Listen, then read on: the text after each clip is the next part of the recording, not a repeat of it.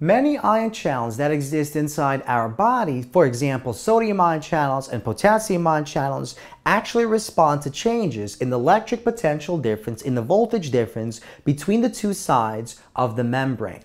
And these special types of ion channels are known as voltage-gated ion channels.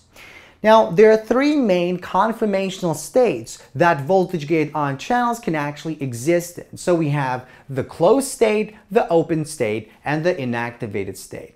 So let's begin by focusing on the closed state. And let's suppose our voltage-gated ion channel is a voltage-gated potassium ion channel.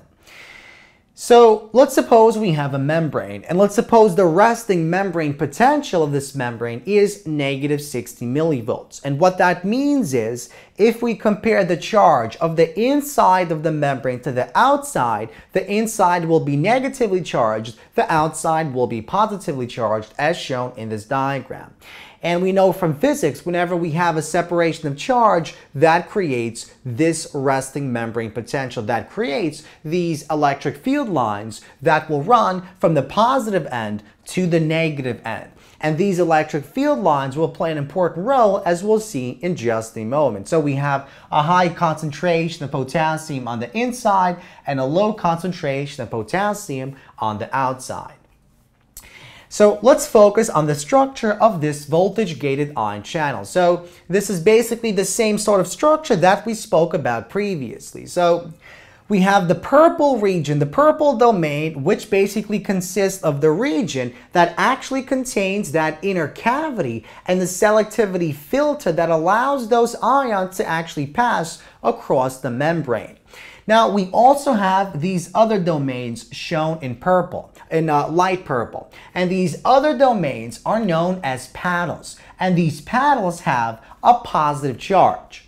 Now, whenever we place positive charges inside an electric field, those positive charges will either move along the electric field from the positive to the negative side, or they will orient themselves along that electric field. And that depends on whether or not they're actually fixed in space.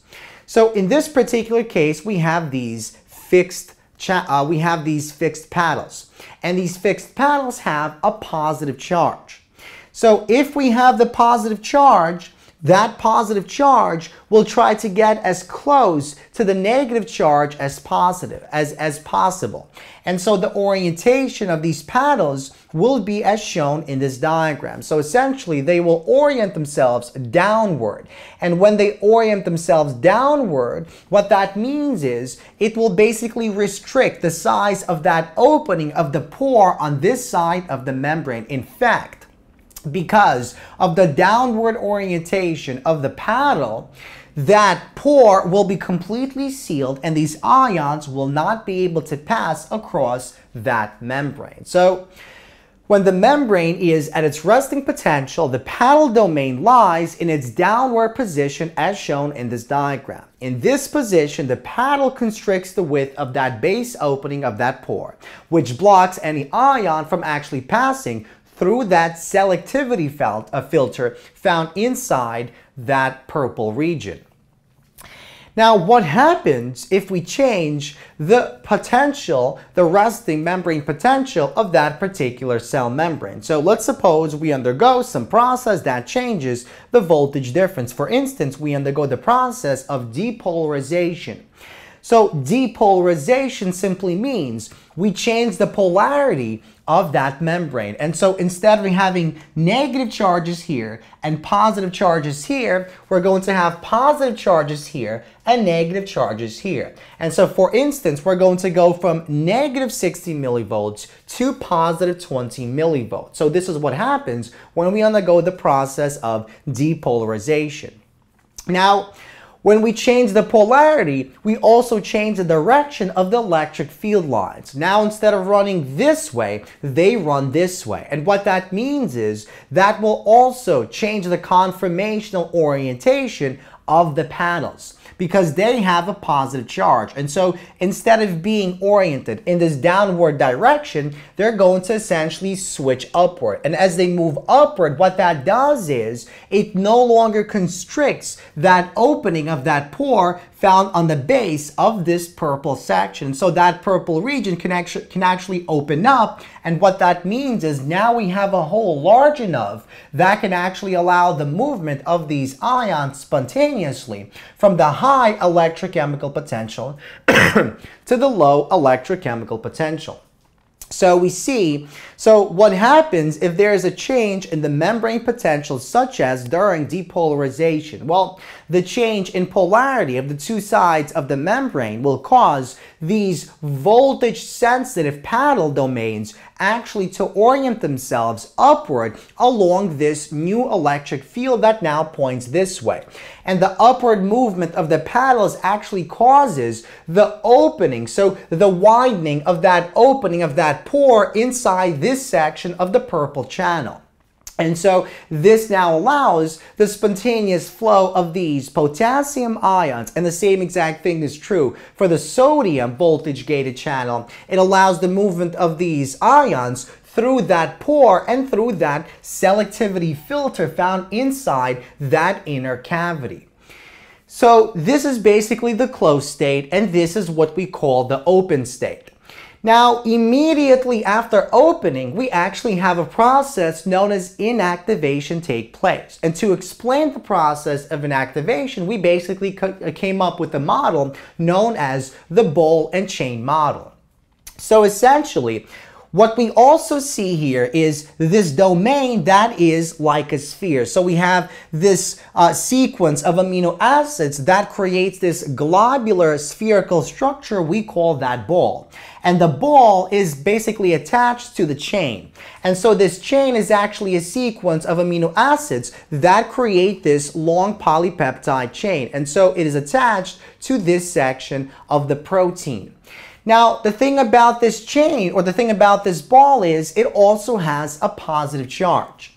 And because it has a positive charge, as soon as this orients upward, what happens is this ball will essentially move into that pore, and as soon as it moves into that pore, it blocks off these ions from actually moving in that direction. So we see milliseconds after opening, this actually is inactivated as a result of the presence of this ball and chain structure.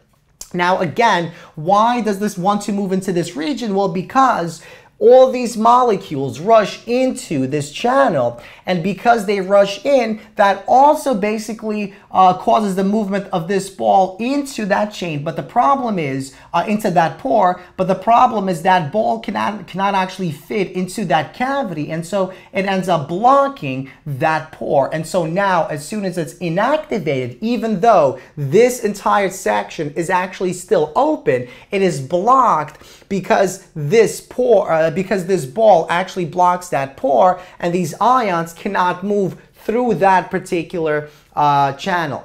And so we see that we have this closed state in which the opening is actually constricted and closed as a result of the orientation of these panels. In this particular case, what we have is the opening of this pore, and this ball hasn't had the time to actually go into that pore. And so in this short interval of time, these ions can actually move through that channel.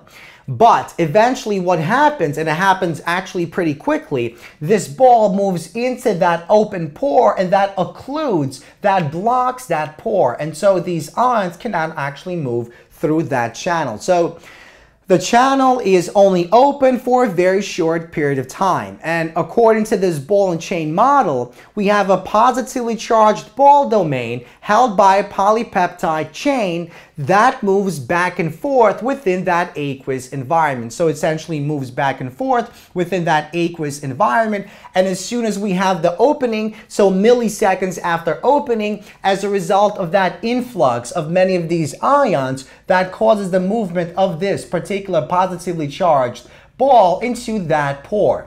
And as soon as it blocks off that pore, it prevents any further movement of these ions. And so we see that these voltage-gated ion channels are only open for a very short period of time. But when they are open, because they're so effective and efficient, they allow the movement of these ions across that membrane. So we have the closed state, we have the open state, and we have the inactivated state. and it basically moves back and forth between these states, and that regulates the movement of these ions across that cell membrane. So this is the same, it's not only true for these voltage-gated potassium ion channels, but it's also true for all other types of voltage-gated ion channels that exist inside our body.